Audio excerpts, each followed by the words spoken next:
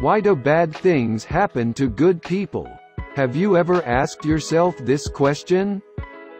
It's a common question we all ponder.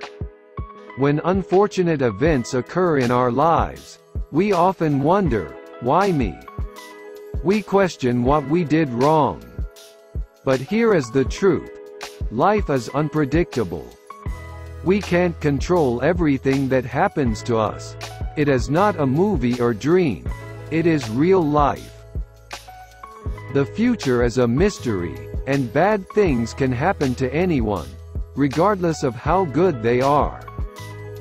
When faced with tough times, we tend to dwell on the negative. We regret past miseries and forget about the good things in our lives. Instead, we should focus on the bright side. There are countless reasons to be happy, but we often overlook them. By shifting our mindset to the positive, we can escape negativity and find happiness. Life doesn't care if you are good or bad, successful or not. It has its own ways.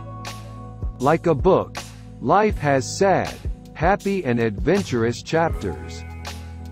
If we stop reading when we encounter sadness, we will never experience the full essence of life. We must keep going, even through the tough times, because that is how we grow. Life is unfair, and expecting fairness will only lead to exhaustion. Bad things can happen to good people, but so can good things.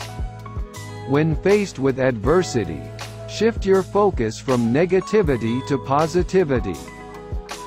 There are many things to be happy about, even if you can't see them right now. By focusing on the positive, you will find happiness and overcome your problems.